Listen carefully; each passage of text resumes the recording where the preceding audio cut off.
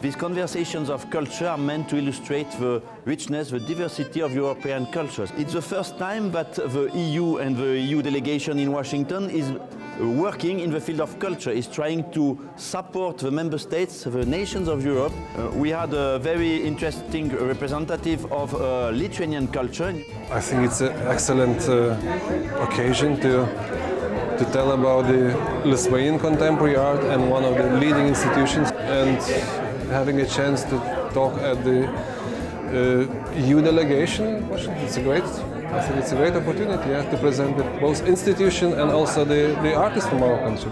And there are always different platforms or ways of presentations and talking. So one thing we do on our daily basis, we do exhibitions back home. But I travel, and my team is traveling. You know, we have to share the good news. So I think it's a good value. Of course, it's important. Yeah.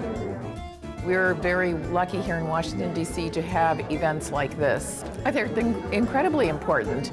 I think it's a great way to meet interesting people who are interested in the arts, interested in political developments, interested in current events, and to really be enlightened about what's going on in other parts of the world.